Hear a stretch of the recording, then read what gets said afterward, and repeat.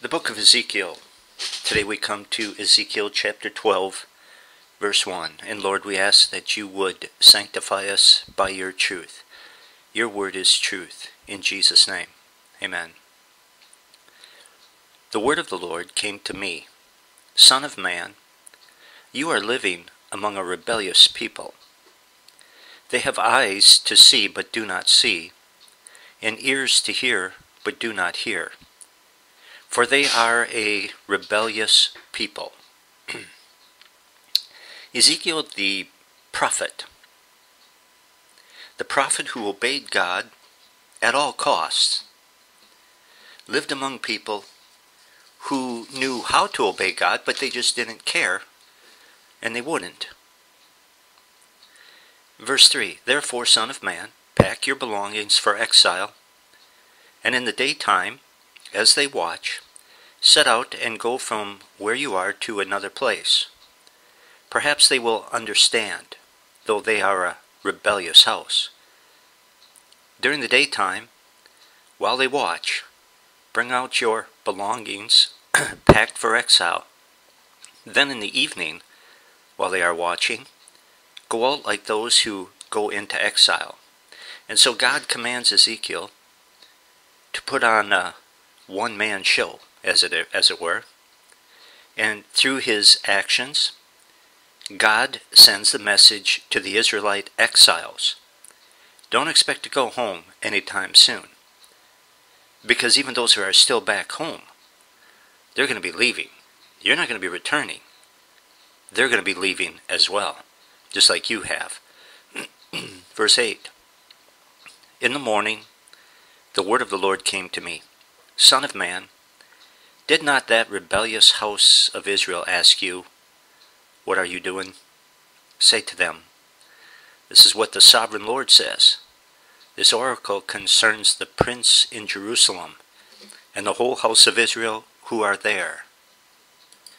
Say to them, I am assigned to you. As I have done, so it will be done to them. They will go into exile as captives. And so God tells Ezekiel to explain the meaning behind his actions to the people. That's very important to God. God isn't interested in hiding truth. He's not interested in hiding the meaning of his revelations behind a cloak of mystery. God reveals truth to people who want truth because God wants his people to understand it. It's that simple. 12. The prince among them will put his things on his shoulder at dusk and leave, and a hole will be dug in the wall for him to go through. He will cover his face so that he cannot see the land. I will spread my net for him, and he will be caught in my snare. I will bring him to Babylonia, the land of the Chaldeans, but he will not see it, and there he will die. I will scatter to the winds all those around him, his staff, and all his troops, and I will pursue them with drawn sword. God refers to Judah's king Zedekiah as a prince. He's going to try to sneak away in the invasion, but the enemy's going to catch him, and that's exactly what happened. Caught him, gouged out his eyes after he saw his sons murdered. Verse 15. They will know that I am the Lord when I disperse them among the nations and scatter them through the countries, but I will spare a few of them from the sword, famine, and plague, so that in the nations where they go they may acknowledge all their detestable practices. Then they will know that I am the Lord. God will spare a few of his people. He will spare them so that they can testify as to why God punished his people in the first place. And they will tell people that God is holy and that he means business when it comes to punishing sin. And God will keep them alive so that they can do that. 17. The word of the Lord came to me. Son of man, tremble as you eat your food, and shudder in fear as you drink your water.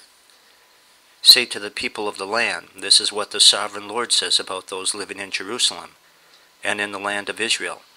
They will eat their food in anxiety and drink their water in despair, for their land will be stripped of everything in it because of the violence of all who live there. The inhabited towns will be laid waste, and the land will be desolate. Then you will know that I am the Lord. And so God tells Ezekiel to show the Jewish exiles what it's like for an Israelite back home. Ezekiel had to tremble as he ate food. Things are not good back home.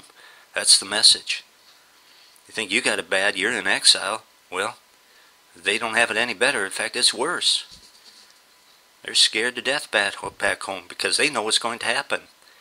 21, the word of the Lord came to me, Son of man, what is this proverb you have in the land of Israel? The days go by and every vision comes to nothing. Say to them, this is what the sovereign Lord says. I'm going to put an end to this proverb, and they will no longer quote it in Israel. Say to them, the days are near when every vision will be fulfilled. For there will be no more false visions or flattering divinations among the people of Israel. But I, the Lord, will speak what I will, and it shall be fulfilled without delay. For in your days, you rebellious house, I will fulfill whatever I say, declares the sovereign Lord. The delay in God's prophecies coming to pass made some people, most people, think that they never would come to pass. Instead of believing God's promise of judgment, they believed all the good time preachers who told them there would be no consequences to their sin. And God says, don't listen to those who tell you what you want to hear. Listen to my word. Just because it hasn't come to pass yet doesn't mean that it's not going to come to pass. 26, the word of the Lord came to me, Son of man, the house of Israel is saying, the vision he sees is for many years from now. And he prophesies about the distant future. Therefore say to them, this is what the sovereign Lord says. None of my words will be delayed any longer. Whatever I say will be fulfilled, declares the sovereign Lord. So some did believe that God would judge, but not in their lifetime. Oh, it's not going to happen for years. You know, it is the most irrelevant question, I think, that anybody can ask. Is God going to judge in our lifetime? Is the Lord going to return in our lifetime and judge? Well, each one of us are going to be judged the second our life ends. And so that's the thing that we should remember. Chapter 13. The word of the Lord came to me, Son of man, prophesy against the prophets of Israel who are now prophesying. Say to those who prophesy out of their own imagination, hear the word of the Lord.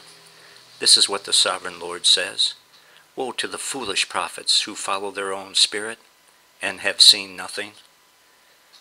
And so the false prophets were causing the people to trust in lies. They were giving messages of hope.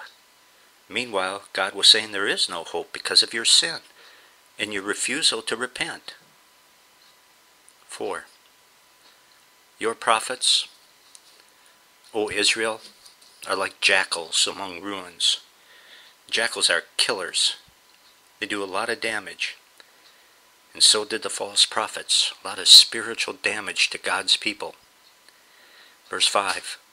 You have not gone up to the breaks in the wall to repair it for the house of Israel, so that it will stand firm in the battle on the day of the Lord.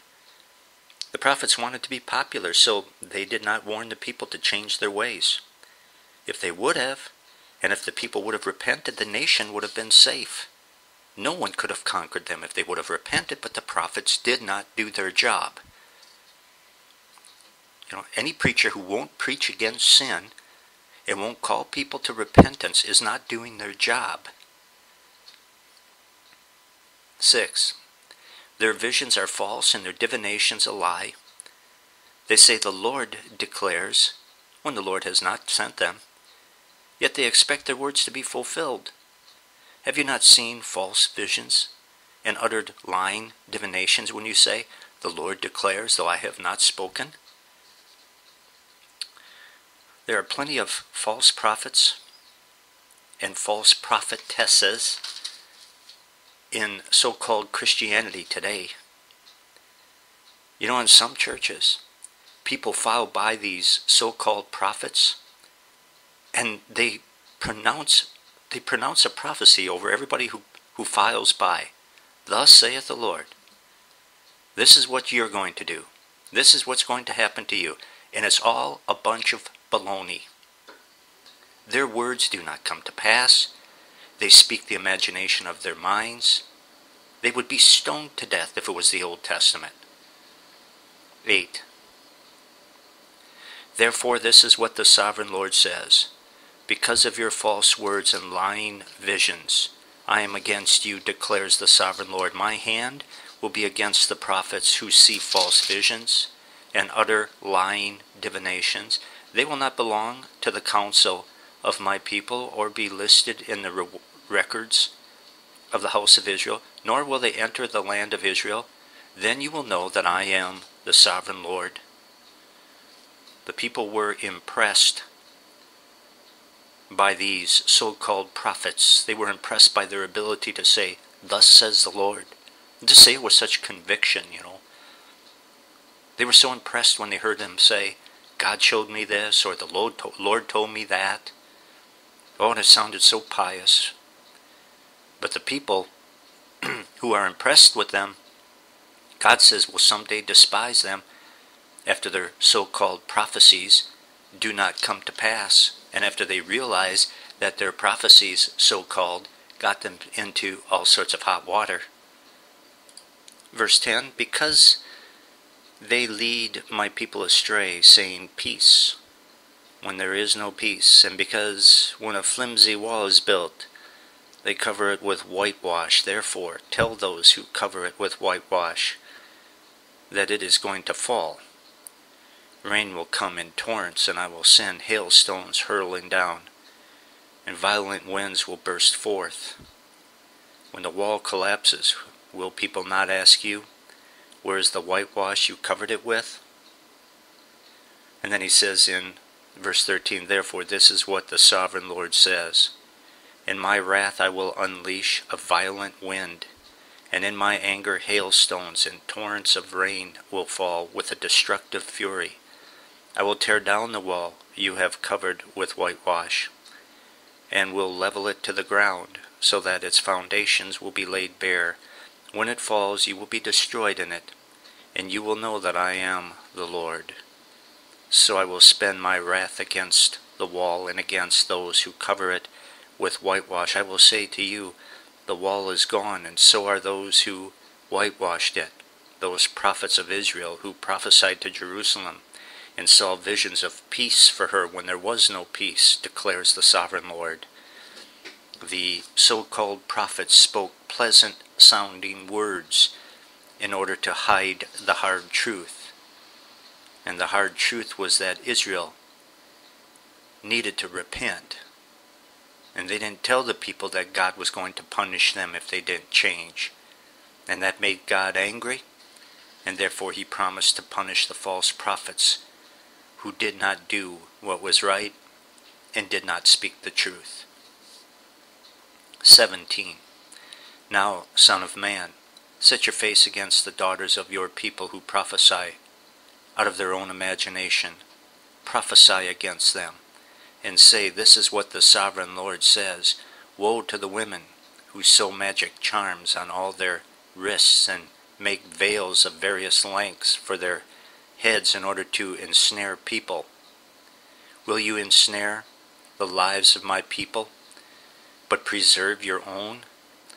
You have profaned me among my people for a few handfuls of barley and scraps of bread.